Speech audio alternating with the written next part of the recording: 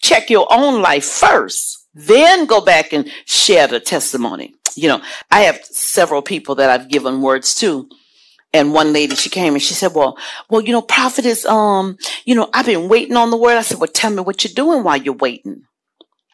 And she was like, oh, I said, yes. I said, what are you doing? I said, you do know you have to keep it holy. I said, oh, you know, it's not going to manifest. And she just kept doing this the whole time. I said, yes. I said, yes. I said, because they prophesied to me many different things. I said, but if I would have chose to go sit at the bar and just cross my legs and spend the rest of my life there, guess what? No, there wasn't going to be no going to the nation. I was going right to that bar and that was it. But it would have been my choice, not mine, not the prophet who spoke it.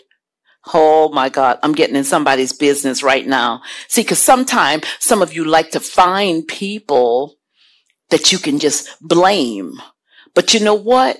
When you pointing that finger at someone else, just remember there's 3 more going back at you. Check yourself first.